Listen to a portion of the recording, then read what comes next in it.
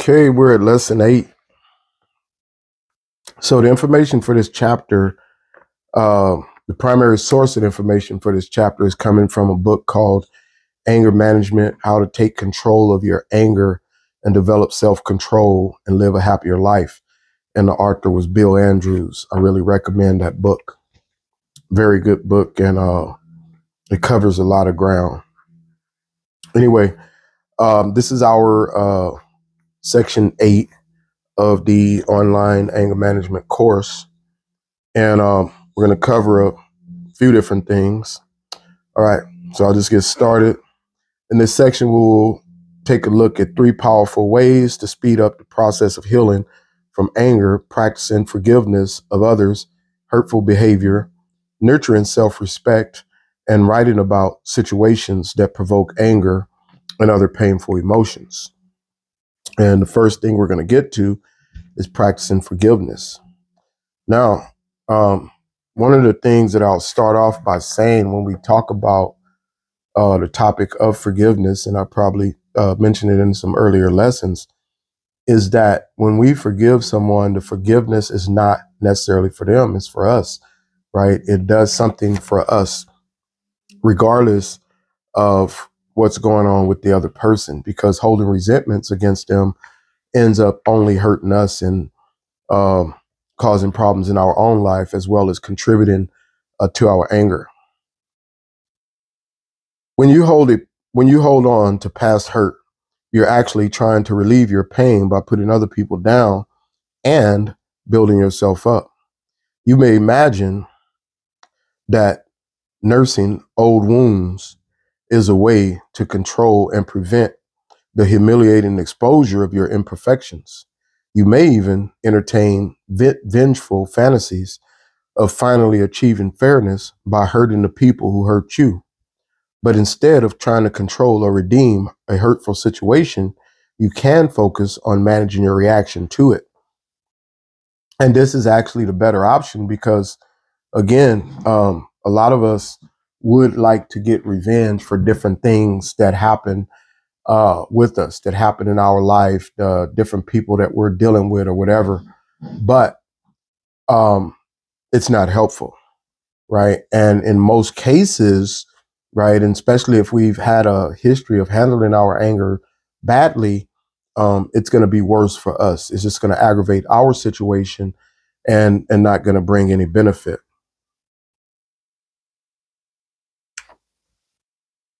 One of the best ways to heal from anger is to forgive the people who hurt you. The act of forgiveness gives you new options for living your life on a much more realistic basis. Besides, if you don't forgive old wounds, they'll stay deep inside you forever. Is that what you want?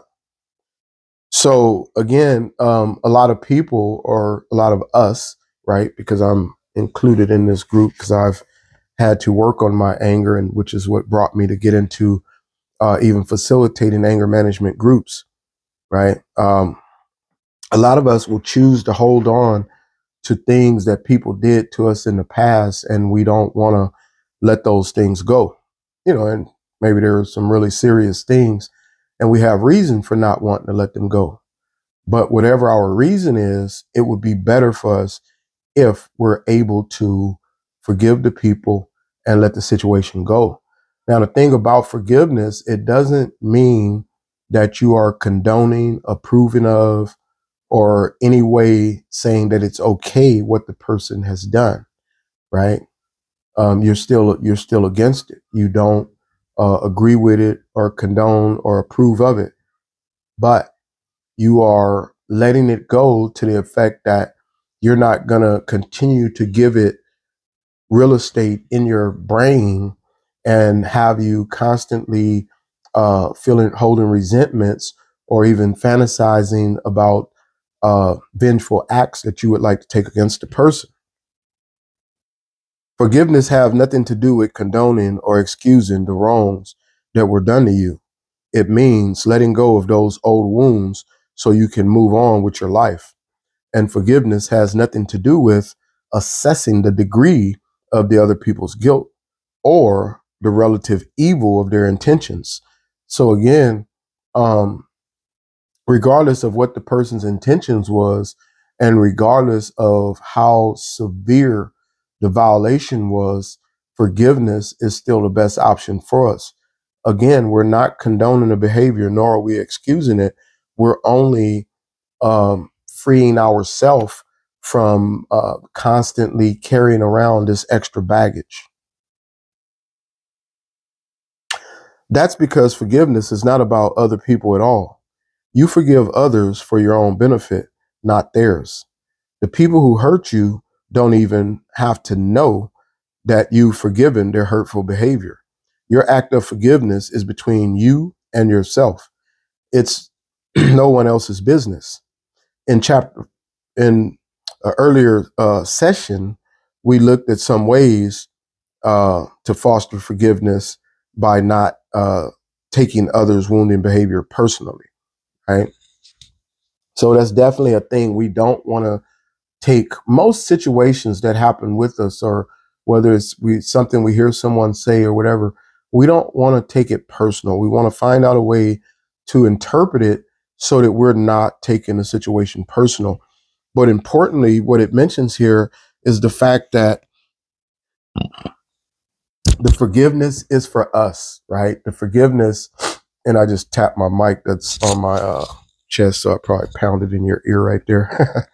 Sometimes I forget that thing's on. But the forgiveness is for us, and it's for us to be free to move on and to live our life. And as it mentioned here, it's not even necessary for you to even disclose to the person that you've even forgiven them, right? And for some people that might sound contrary, but the thing is that I can forgive someone for something that they've done to me, but it doesn't mean that I have to choose to interact with that person any longer, right? I already know what they're about, and I know their intentions, and I can choose not to engage with that person, but I'm still not holding the resentments towards them, or I'm still not wishing bad things to happen to them, because in my anger, I would do all of that. I would, and especially when I was younger and trying to really address my anger, um, I would have a lot of bad fantasies about the things that I would like to do to the people that I was angry with, and especially if you had done something to me, or I believed that you had done something to me, but that wasn't helpful for me or the other people, of course, but it wasn't helpful for me. And that's what we're talking about. We're talking about how to being able to improve ourselves so that we're no longer getting in trouble and that we can live a better quality life. Because we don't want to just survive life. We want to be able to thrive, right? And we're not going to be able to do that if we're constantly dealing with these anger issues that are causing us to face criminal charges and possibly be incarcerated or lose jobs or being discharged or kicked out of some other um, uh, organizations that we're trying to participate in. And we end up doing all of that when we fail to properly manage our anger. So that's what we're trying to accomplish here, right? So practicing forgiveness is the first in this lesson, a thing that we want to do to help us to manage our anger and to get rid of some of that emotional pain. Again, the forgiveness is for you, even though you're forgiving the other person, the forgiveness of you. And what it actually reminds me of is the concept. If you're part of, let's say, substance abuse recovery, for example, one of the steps in the 12-step model of recovery, it talks about making amends to the people that you've harmed, right? And again, the amends are for you, right? You're making amends, or you're apologizing, or you're trying to set things straight with someone that you've harmed in the past. And just like forgiveness, you're doing it for you, right? And one of the reasons that that's emphasized is because the people that we identify that we've harmed in the past, we may at one point have felt justified in the harm that we caused to them, because of whatever harm they cause to us, right? Tit for tat, right? Kill my dog, I kill your cat. But that's not helpful, right? We don't want to we don't want to do an eye for an eye or tooth for a tooth, right? Even though that's the way most of us have lived. That's the way I lived. Matter of fact, it wasn't, for me, let's just say I would take it a step further, right? It wasn't an even straight across the board, tit for tat. I would try to up it a level. Whatever you did, I would up that. And that wasn't helpful for me. It caused a lot of problems in my life. And if I continue to live that way, it'll continue to cause problems. And rather than sitting here trying to help you to manage your anger, I'll probably be back in prison, incarcerated, or something like that. So whether we are forgiving someone else or we're showing amends, making amends to someone that we've caused harm to, it is for us. It's for our own freedom from the pain. And I wanted to mention the amends here, even though what I'm coming from, I got some little notes that I'm coming from, and it specifically talks about forgiveness and it doesn't mention the amends, but I wanted to throw that in because I think that is important. And I think it's equally important as the forgiveness, because if you have or do have anger issues, you, like me, probably have caused harm to other people, maybe a lot of harm. And it's a good idea to make amends for those things, right? Whether you feel justified or not, it is a good idea to make amends for the things that you have done to other people. Okay, the next one, nurturing self-respect. Okay, and before I get into that, the nurturing self-respect, the first thing comes to mind here is the topic of self-esteem. And I believe this is a very important topic for those of us who suffer from anger management issues and many other issues, even those who have, um, let's say, involved with substance abuse treatment, for example, or other issues that we may to go get professional help for therapy or what have you. We generally have some self-esteem issues that we need to work on. And it's very important that we address those issues, because it's going to be very difficult for us to have a whole lot of motivation if we have a low opinion of ourselves. And that's what self-esteem is, right? Self-esteem, how you esteem yourself or how you value yourself, right? So, and self-respect are one of the components. One of the books that I use when I teach self-esteem classes is a book called Six Pillars of Self-Esteem. And what the book does is it describes self-esteem, or it breaks it down in two primary components. Those components are self-efficacy and self-respect. The self-efficacy discusses your um, confidence, and I describe it as your confidence in your competence, right? So confidence in your competence, basically meaning that you are confident that you are competent enough to navigate um, whatever you need to do in order to have a successful life. And the other component is self-respect, right? So it's your belief in your right to be happy, with the understanding that it's your responsibility, meaning your responsibility that you are happy, right? So whether you're happy, sad, or what have you, right? That's your responsibility. It's not going to come externally. It's something that we have to find within.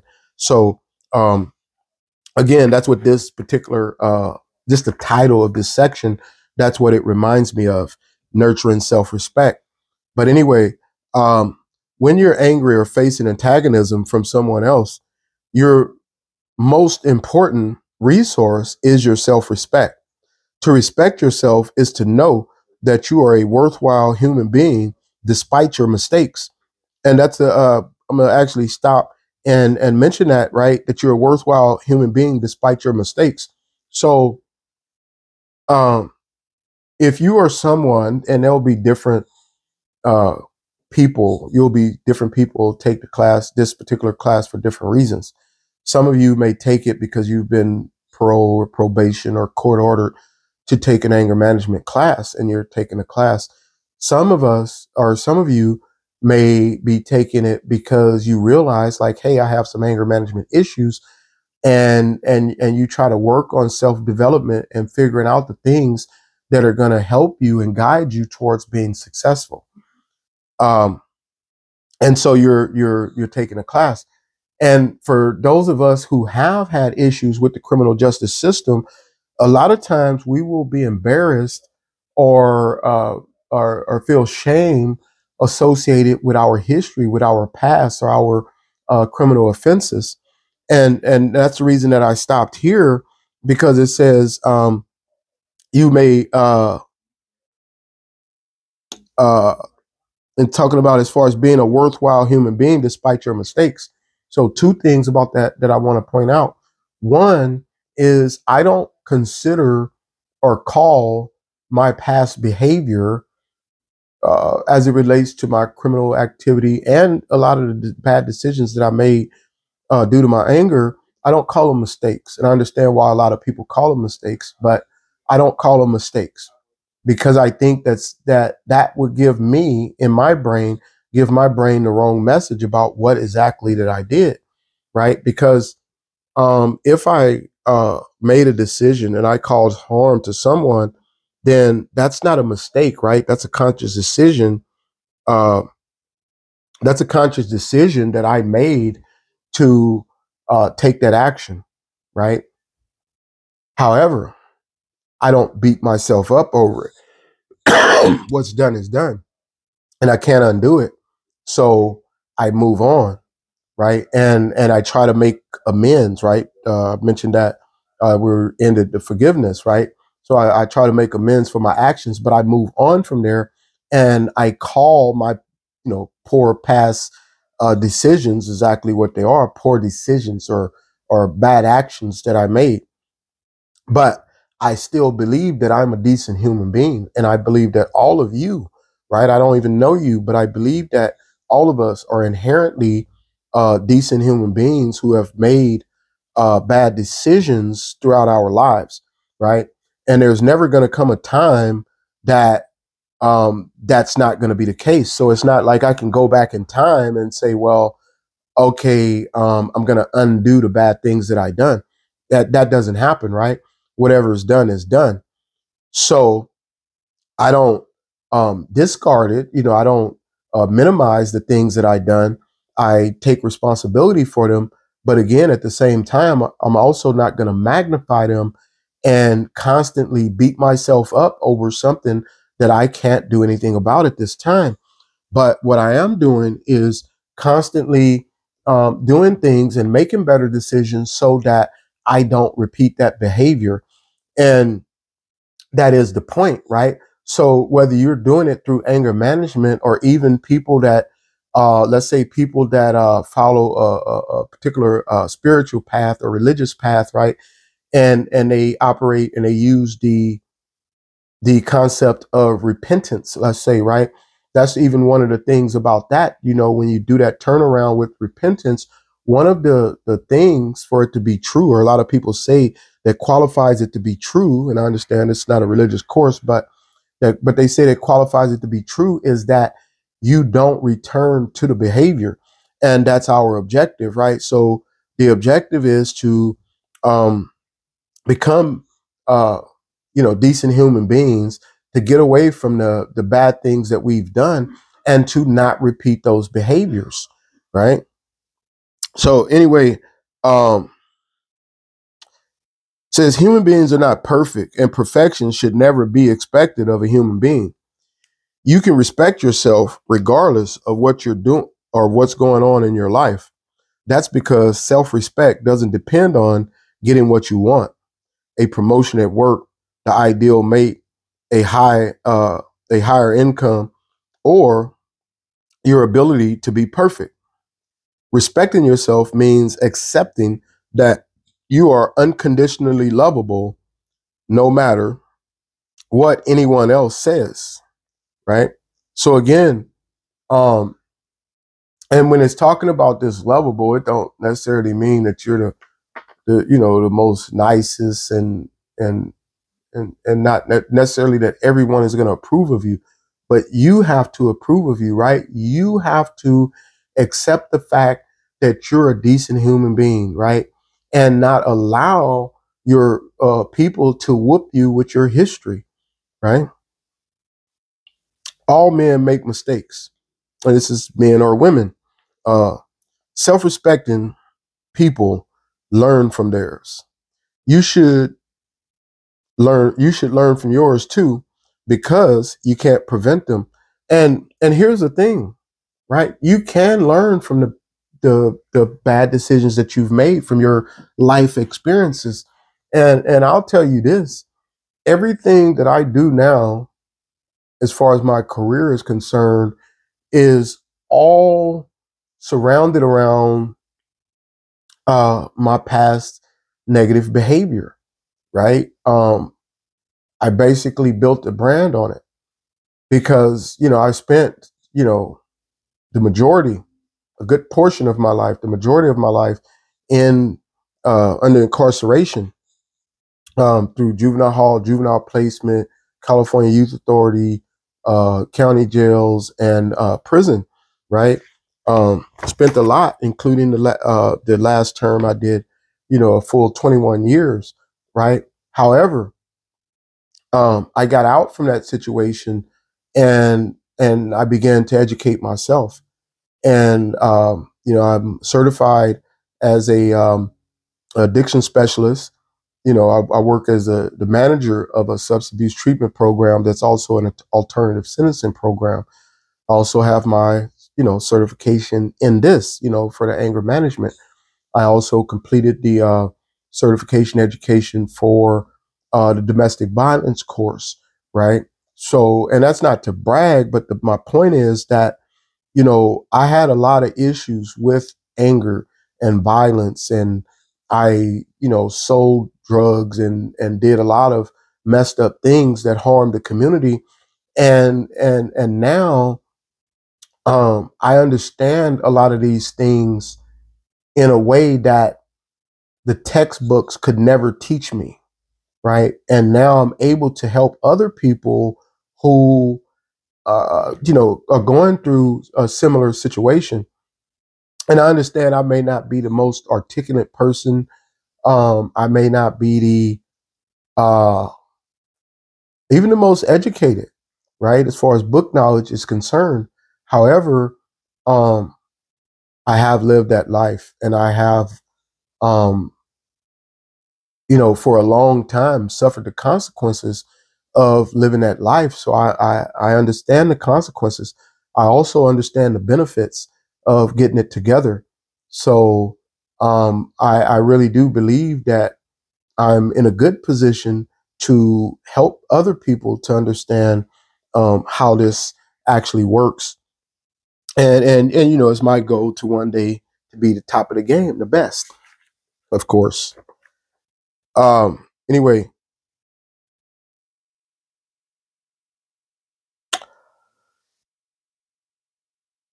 you could take reasonable precautions, but past that point, your efforts at prevention become counterproductive.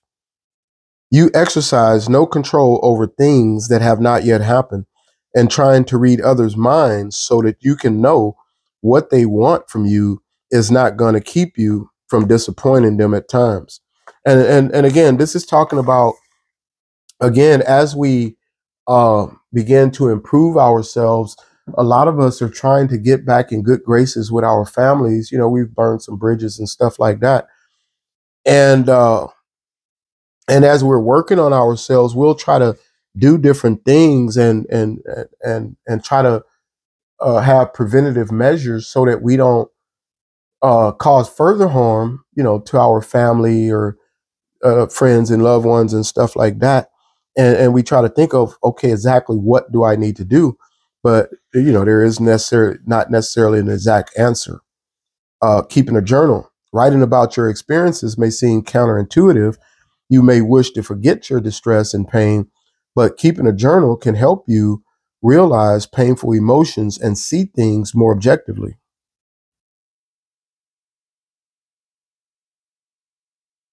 Excuse me, more objectively without attachments to feelings from the past. Writing also helps you gain insight into how your angry thoughts affect your interpretation of events and gives you control over how and when your feelings come to surface. Okay, so again, this writing is very important. Now, growing up, personally, this is not something that I really would have liked to do, like journaling or what have you, or writing, because I absolutely did not like school. Like I didn't like going to class or doing my schoolwork and all that type of stuff. So, a suggestion like this, journaling, was something that was definitely would have been a turnoff for me. But I now know that doing something like journaling is very helpful. Even if you're journaling or you're writing about a situation that happened that you're trying to process your anger on, sometimes writing out the details and the facts are very helpful in helping you to understand exactly what happened. Because here's the thing, we have an idea of what happened, and you were there in the situation, so you're like, okay, I was there, I know exactly what happened. But that's not always the case, right? So like certain specific things, right? He moved left or right and he hit you with his right hand, what have you, right? So you know that, okay.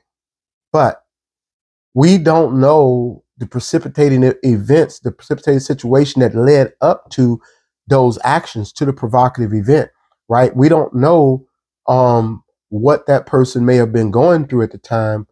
We don't know if we don't necessarily know if we could have possibly did something to provoke it, because a lot of people will carry around baggage with them, and you could say certain things, and when you say it, a certain word or a certain phrase, or say it a certain way, or even a certain way you may position your body, it may be a trigger for that person, right? It may remind them of some bad situation that they had with someone else, and now when they're looking at you, it's reminding them of that situation, and so they just kind of flash on you, right?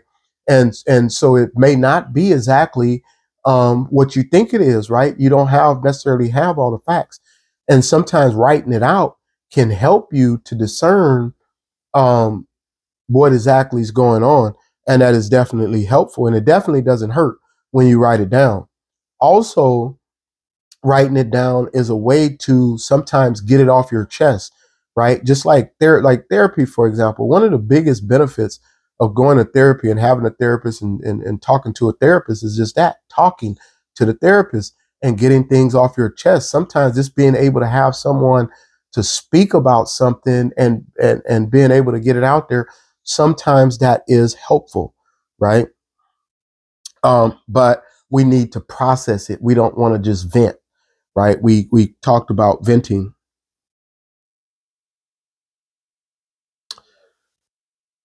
Okay. Writing also helps you gain insight into how your angry thoughts affect your interpretation of events and gives you control over how and when your feelings come to surface, as they inevitably will. When you keep your thoughts abstract, locked up in your mind, you can't evaluate how well they reflect on your actual life or yourself as you really are. But when your thoughts are right in front of you in black and white, you can begin to sort them out.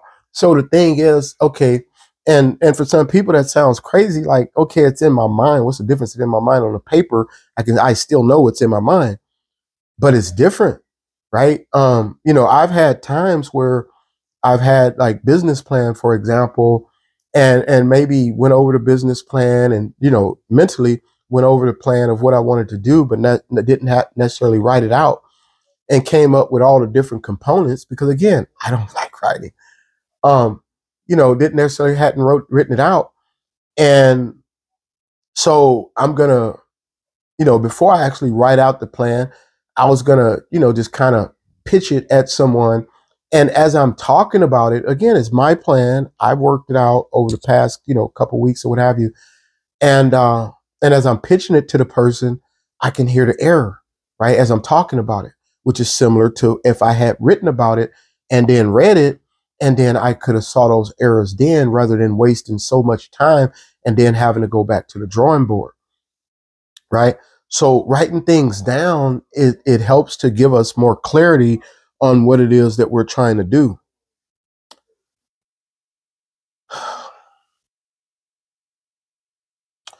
Okay, and then it gives some suggestions. Again, this is from the book Anger Management: How to Take Control of Your Anger, Develop Self-Control, and Live a Happier Life by Bill Andrews.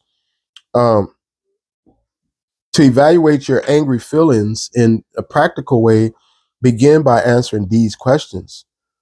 What situations are you writing about? What is the worst thing about this situation? How does this situation make you feel? When else have you felt this way?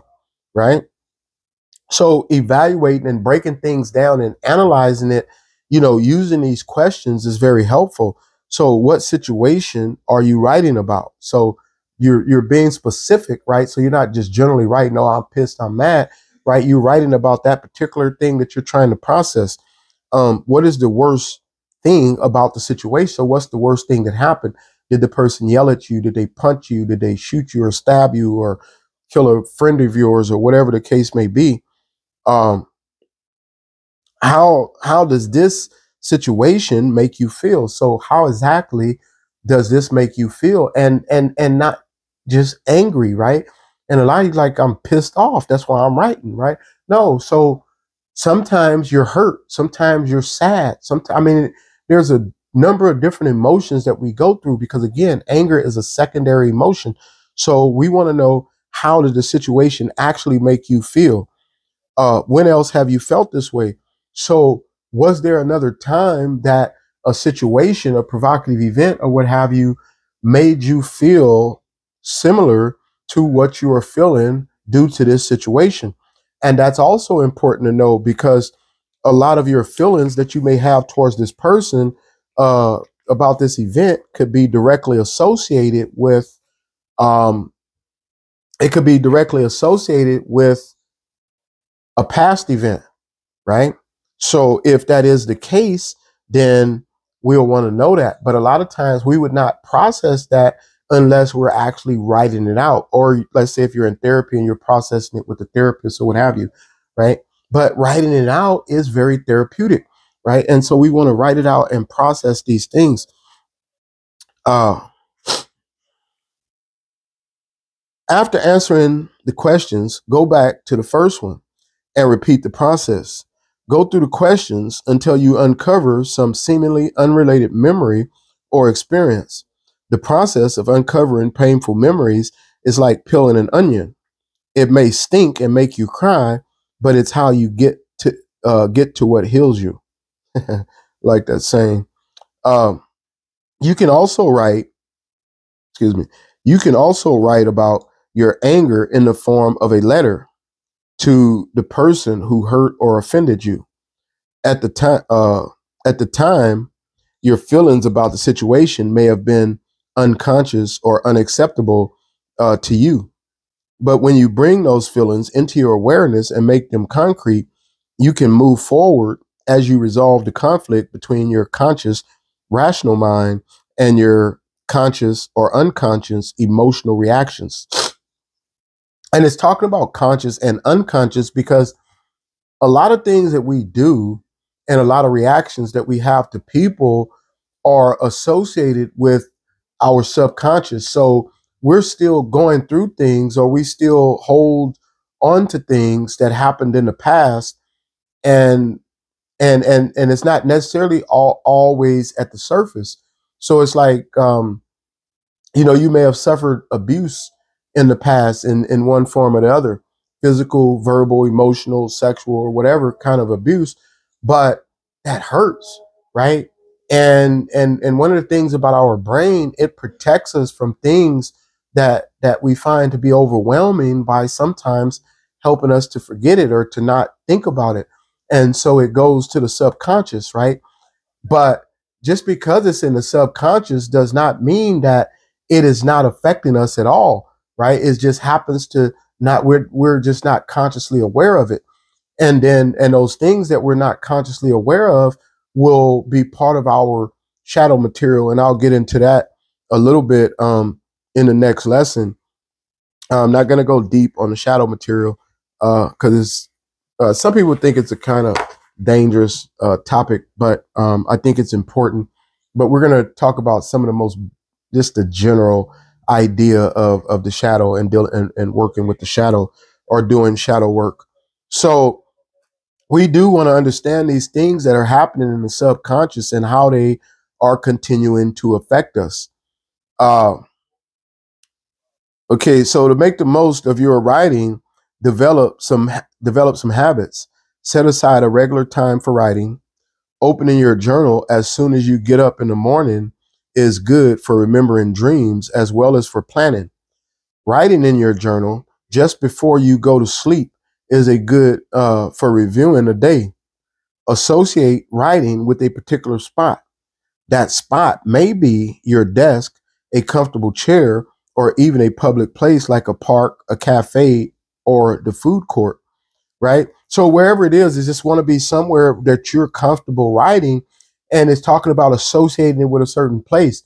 The reason is that you will get into a certain zone, and that's why a lot of times people will recommend that you don't do work in your bedroom, for example, because you want to have like a certain mood. Like when you walk into a certain place, you go to work, you want to be in work mode.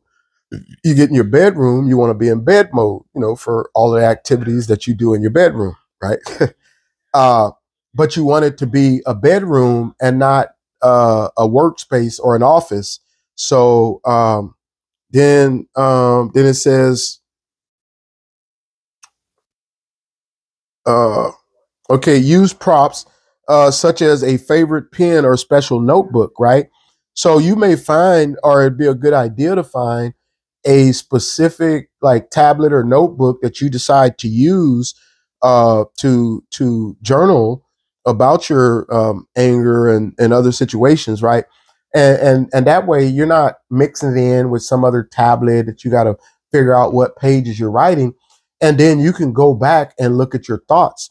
But one of the things I was thinking as I was reading the last paragraph was the fact that if you are in substance abuse recovery, right, and one of the reasons I keep mentioning substance abuse recovery. One, I work in substance abuse recovery as a counselor, and I'm general manager of a substance abuse program. But that's not the reason. The reason is that a lot of people who suffer from anger management issues also have a substance abuse issue, right? And a lot of times the substance abuse issue is directly associated with whatever's going on with the anger, right? And the substance abuse ends up being the person's attempt to self-medicate to help them to manage, their different feelings and behaviors and stuff like that by self-medicating. And sometimes it might even be you may even be using medication that's prescribed by a doctor, right? But in substance abuse recovery, there's a idea in the 12 steps about, doing like a daily inventory, right? You do an inventory in the morning when you wake up to getting ready, preparing for your day, and you will do an inventory at nighttime at the end of your day, right? Going over all of the things that you've done, seeing if there's, the things that you've done right, seeing if there's anything that you need to correct or even anybody that you should make amends to and such, right? So it's like a good idea, and it kind of keeps you focused and helps to keep you on track, right? So the next thing it says, when you write what's on your mind and in your heart, you affirm not only your ability to manage your anger, but also the validity of your feelings. You confirm your sense of self and give legitimacy to your existence as yourself, not as a son, brother, husband, friend, or employee. In the real world, in real time, not in your dreams, your imagination, or your fantasies. So again, you confirm your sense of self and give legitimacy to your existence as yourself, right? Because and one of the reasons this is important is because we all have different identities and we have different roles we play, right? So when you're with your friends and associates that you possibly hang out with on the streets, you will have certain ways that you conduct yourself when you're hanging out with your friends and associates. You will have different ways that you conduct yourself when you are with your family and loved ones, and and when you're at work, right, you'll have another role. And in each one of these roles, you know, there's like a different you. I mean, you're still going to be yourself, but there's a different way that you're going to act and respond. And it should be so, right? I mean, I don't treat my mother, I don't act in front of my mother the way I would necessarily act around my friends and associates who are my age and we do different things, right? I'm going to have a different level of respect for my mother than I do for the average individual. So we're going to have these different roles, but here it's pointing out the fact that we are accepting ourselves as we are, right? Our image and our legitimacy as a human being, as ourselves, and not as something that's connected with someone else. So you're in control, acting, not reacting, right? And again, they say acting and not reacting, and a lot of times I'll use respond rather than react, right? And what it's saying when it's saying acting and not reacting, you're making a conscious, reasonable decision to do the things that you're doing, and you're not just reacting to some stimuli or some provocative act that someone has done to you. Because what happens when we do, most of the times we end up getting in trouble because we're not clearly thinking about the situation, and our actions are what we're doing about the situation. So that is important. Anyway, I'm actually gonna